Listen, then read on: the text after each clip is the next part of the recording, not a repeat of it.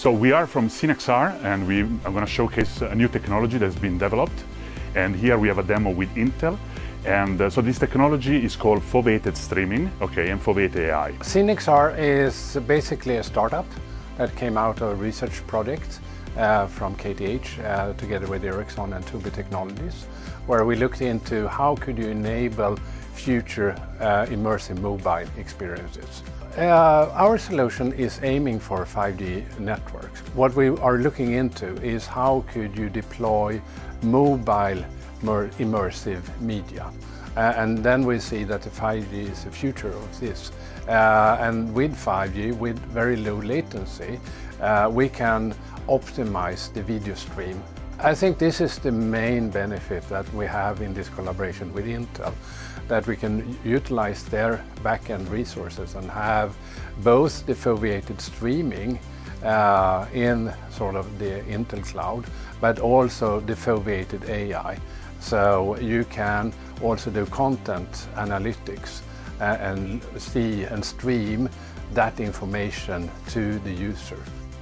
So what is in a nutshell? Foveated streaming takes information from connected eye trackers that are on board of next generation headset like VR display or AR, and stream this information to a remote location, in this case part of the Intel cloud. And from this edge we stream and optimize frame back. So this allows us to basically go to resolution that are unachievable today. So we can save 90% of bandwidth, and in this case I'm going to show you basically 11K of resolution streamed. And this is done actually utilizing a NUC, in this case Add Canyon from Intel. And this is enabled from this foveated streaming solution. So let's go. Now you see this specific video. This is an 8K video. And the first thing I want to show you is essentially how the system works. By controlling the parameter of what we call foveated streaming, we can basically tailor the system for specific individuals. So in this case, depending on my field of view, a smaller high quality region might be sufficient. We can also lower, for example, the background quality of the image, so increasing further the savings. In order to achieve this low latency, high quality follows my eyes wherever it moves, we need basically to have a solution like 5G networks. So if we have low latency like in 5G, we can really reach significant bandwidth savings. The bandwidth saving can be transformed into processing savings, therefore enabling to run this powerful system only with a NUC.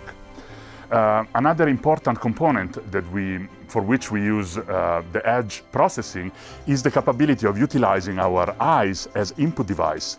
So right now you can see that I'm looking at a specific person, and now from the edge the system knows that there is actually a person. So we are performing real-time object detection over the actual video frame before sending this information to the user.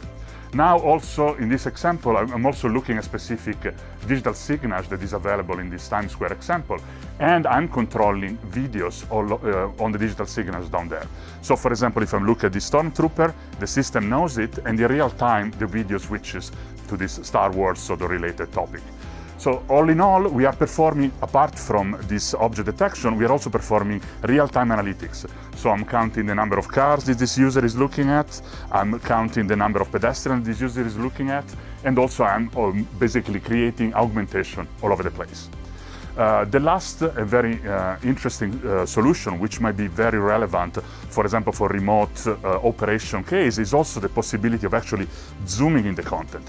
So right now, by exploiting these zooming features, we can go beyond the resolution of the headset, which is 4K. So now with this zoom, we start by 5K, we can increase it to 6K, 7K, and 8K.